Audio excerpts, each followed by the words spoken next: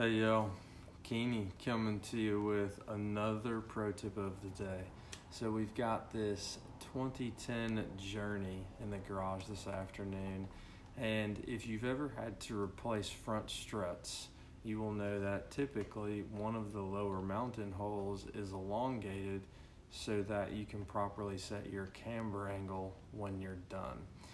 This is how I get the new strut to almost perfectly line up with the camber angle of the old strut as I install it. So I use this digital inclinometer. You can use probably any brand. I just like this small square one. You might be able to use your phone with a level.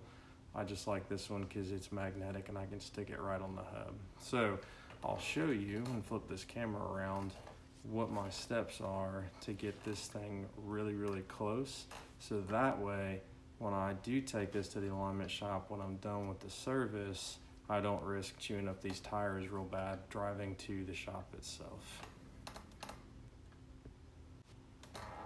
So before I ever pull anything apart, I will take my digital inclinometer and I'll take a measurement of the hub angle for camber before the old strut comes off. Then, after the new strut is installed, I'll stick this inclinometer back on, take just a small pipe wrench on the bottom of the hub, and then I can just, usually I'll set it and hold it with my knee while I work the bolts in the back with wrench and impact gun and whatnot.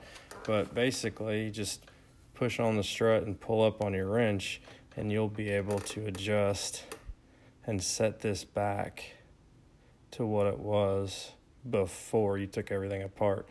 So like the measurement I had on this one was 88.5, so I can get an 88.5 or really close to, and then I can impact everything together and let it set and then drive it to the alignment shop when everything's back. So if you ever have to replace struts and you want to get that camber angle back really close to where it was before everything was taken apart, this is how you can get that done.